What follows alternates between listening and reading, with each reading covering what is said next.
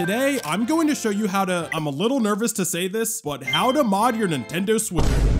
So yeah, Nintendo's gonna take this video down in about a week, so watch it while you can and make sure to save it. But welcome to the updated guide on how to mod your Nintendo Switch. This tutorial is for any Switch running firmware 19.0, so if that's your Switch, feel free to watch and let's get started. I'm breaking this into different sections so you can skip through to go to the parts you need. Section 1 is everything you need to mod your Switch. Section 2 is how to mod your Switch. Section 3 is how to set up Atmosphere custom firmware. Section 4 is how to make an emuNand. And Section 5 is frequently asked questions. To not mod your Nintendo Switch, you will need an unpatched Switch. If you bought a new Switch after mid-2018, it's definitely patched, but to check, go to this website and enter your Switch's serial number. Unpatched means you're good to go and can continue with this guide. Potentially patched means you can try modding your Switch. Nothing bad will happen if it ends up being patched, but you won't be able to mod it. And patched means, well, you gotta click off the video. After leaving a like, of course. You will also need an RCM jig, a micro SD card with at least 64 gigabytes of space. If you aren't creating an emuNand, 32 gigabytes is fine, but the recommended size in general is 128 gigabytes and up. A micro SD card reader you can plug into your computer, a USB-C cable that supports data transfer to connect your Switch to your computer, this software which is used to format your SD card, tegrarcm GUI, hekate, Atmosphere, and SIG patches. All of these are included in the folder I have linked in the Google Doc in the description.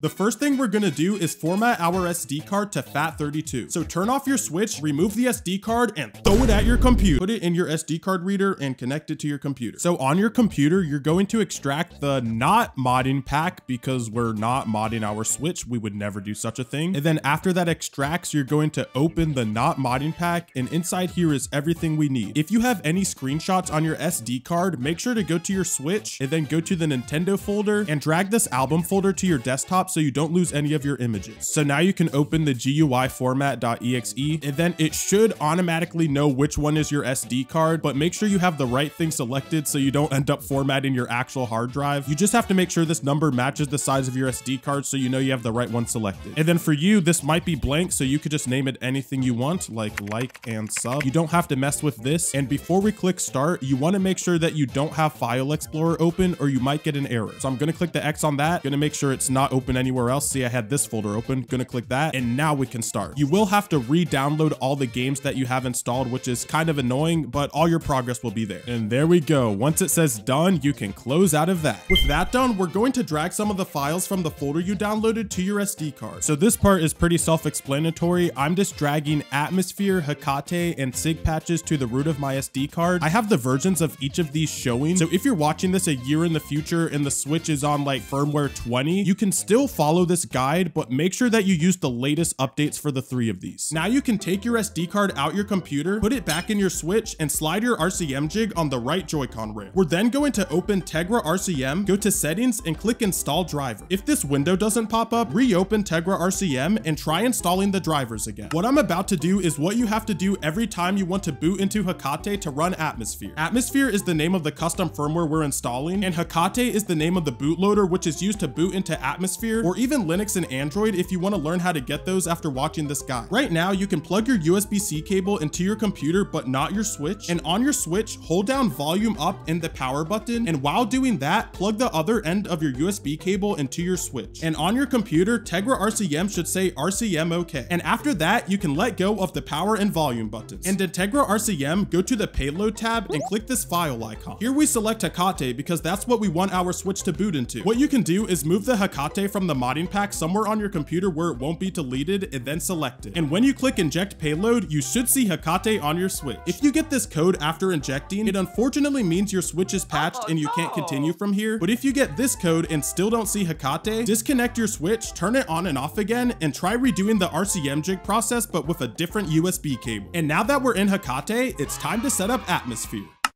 So now that you're inside hekate, it's perfectly fine to unplug the USB-C cable and take off the RCM jig if you want to. And what we're gonna do is add something called a boot entry so we can launch into Atmosphere. So right now, if I were to click launch, it would say no main boot entries found. So that's what we need to change. To do this, I'm going to click close and then go to tools, USB tools, and SD card. And now if I plug the USB-C cable into my Switch, I'll be able to access my SD card on my computer. So inside the modded pack, I already have a hekate IPL that has the boot entry set up. But if you're interested in what it looks like, all you have to do is right click it and then go to edit in Notepad. And all it is just giving hekate different things to boot into. So what you can do with this is go to your SD card, go to bootloader, and then we're going to replace this hekate with the one in the modding pack. So I'm just going to drag it over and then replace. And now that that's done, I can go down here, click this arrow, and then eject my SD card. And now on your screen, wait for the close button to show up, click close, and now you can safely unplug it.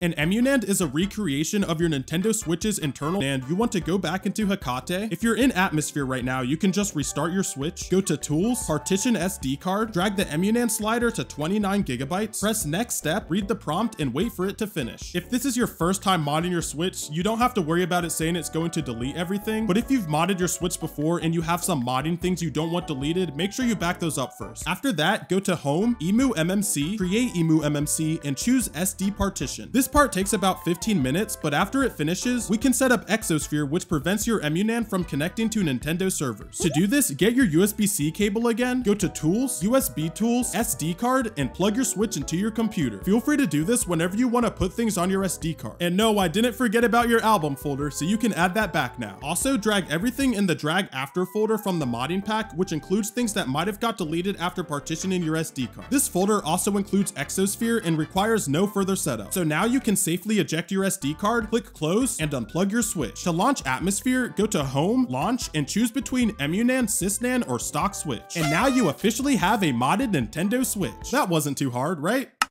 My emuNand won't let me reinstall my games! Because the emuNand is separated from your system NAND and doesn't connect to Nintendo servers, you'll need to look up a different way to install games on your emuNand. What's the difference between stock and sysNAND? Stock Switch refers to the Switch not running Atmosphere. If you fully turn off your Switch and turn it back on, you will be inside your stock Switch that has no custom firmware. sysNAND is the Switch running Atmosphere that has access to your Nintendo Switch's NAND, which is why games installed on your stock Switch show up on your sysNAND and you're still able to play games online. I got this error. If you get this error, download Atmosphere and foozy.bin from its GitHub, drag the extracted zip to your SD card, and replace foozy.bin inside the Atmosphere payloads folder with the new one. But what about this error? In hekate, go to Tools, Archbit, select Fix Archive Bit, and then try launching your emuNand or sysNAND again. I opened, insert random app name, and it crashed. Try opening the Homebrew menu outside of applet mode. To do this, hold down R while opening a game. Also, another tip, to view your screenshots/videos, hold down R while opening the album. Can I use game mods in sysNAND? Yes, but make sure they're online safe. Reboot the payload doesn't work! I had a fix for this, but the fix didn't work, so just restart your Switch instead to go to hekate. Can I install free games to my sysNAND? If you know what I mean by free, no. Only in your emuNAnd. Why haven't I liked the video? Good question, you tell me! I hope this guide helped you mod your Nintendo Switch, and if it did, please make sure to leave a like and subscribe for more modding content. Bye!